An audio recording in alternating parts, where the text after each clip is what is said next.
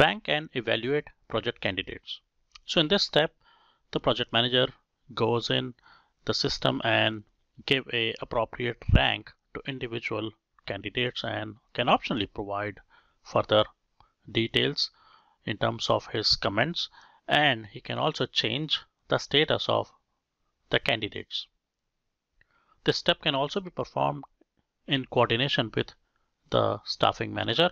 Again, it all depends on your organizational structure, how you select and rank potential candidates. So let's go into Oracle applications and complete this step.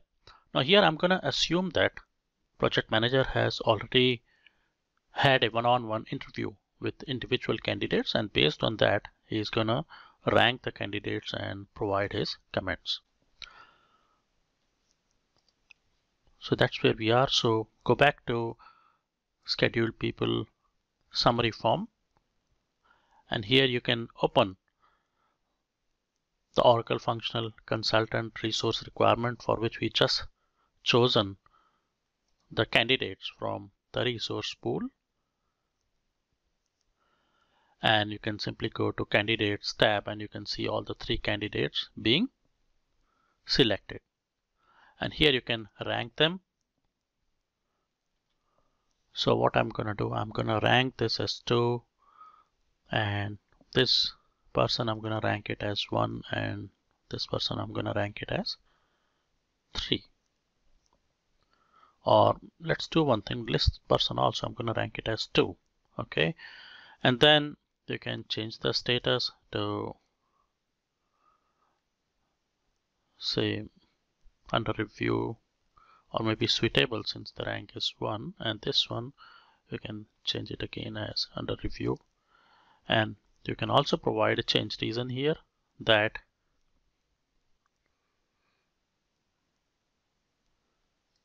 secondary review, and here you can say initial review, here you can say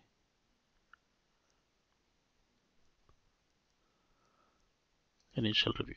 Okay, and then you may simply apply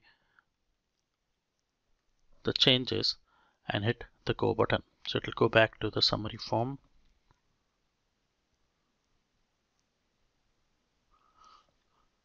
You can only specify a change reason if you change the status of the candidate.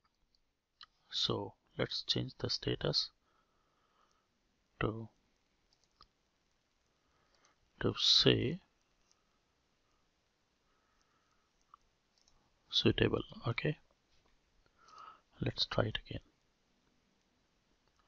Awesome. So that's gone through, and in the next movie I'm going to show you how one can finally select a candidate based on the ranking and the interviews that have been conducted and given in the system.